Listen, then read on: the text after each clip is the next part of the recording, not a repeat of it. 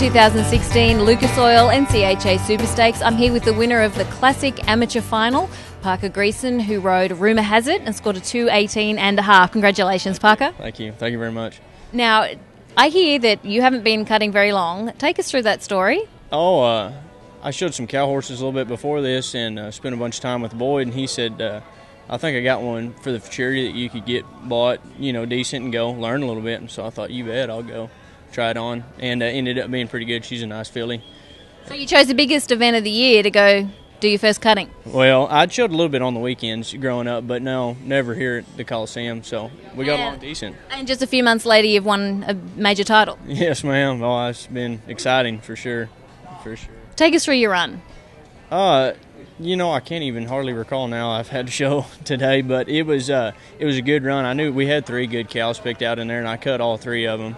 Was able to cut all 3, and that horse was good, and he really felt like he was tuned into what was going on, and so he felt good, and he really let me ask him for it, and he came right on back. So how did you find the cows overall? They were good. Yep, they were good. Had a lot of feel. They headed good and kind of let me get worked in that middle third of the arena. Now, Rumorhazzitt, great name. Tell us about your horse. It's actually my mom's horse. We raised it. My mom and dad raised it, and she's been showing it its 4-year-old year, and then she showed it in the non-pro up here.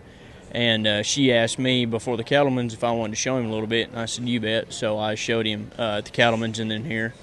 So what's next? You've got more finals to compete in? I'm going to show my 4-year-old in the non-pro next week, and then next thing will be the BI. Some weekend shows in between, but the BI will be next. So I take it you're kind of addicted now? I do like it, yes ma'am. I do enjoy it. The horses and the people are all really great to be around.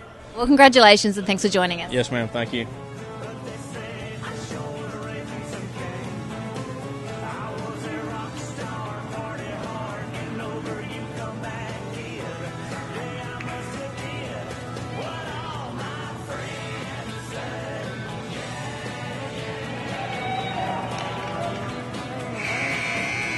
Thank you, Mark. That was Rumorhazzitt, written by Parke Greeson.